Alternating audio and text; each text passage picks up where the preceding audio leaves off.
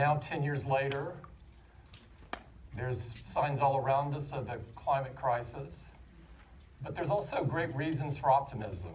There's renewable energies that have been developed over that period of time and are being widely deployed.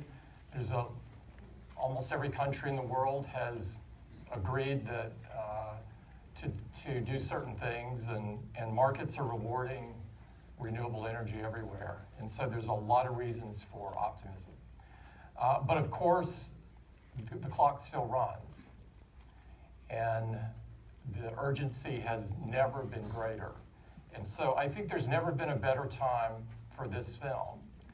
And I'd like to just recognize the folks that created it, and starting with Al Gore.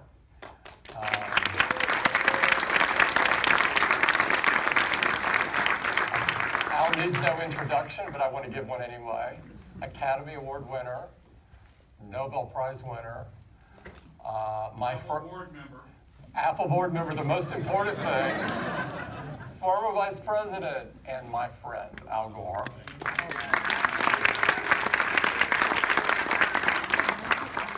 The founder and chairman of Participant Media. Where's Jeff?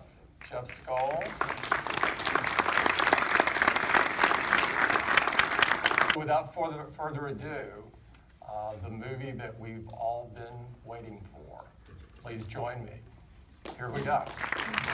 But it is important to note that Apple is close to 100% renewable energy in the U.S., 93% worldwide, closing in on 100% worldwide, taking out the toxics, more recycling, more environmental standards than any company in the world, and the most profitable country in the history of the world. So these two things can and often do go together.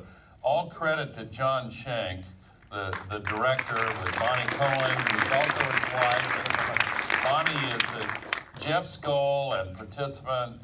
Jeff is amazing, as many of you know, and he has a very aggressive and thoughtful rollout plan for this movie to try to maximize the chance that it will help ignite enthusiasm and momentum the way the movie did 11 years ago.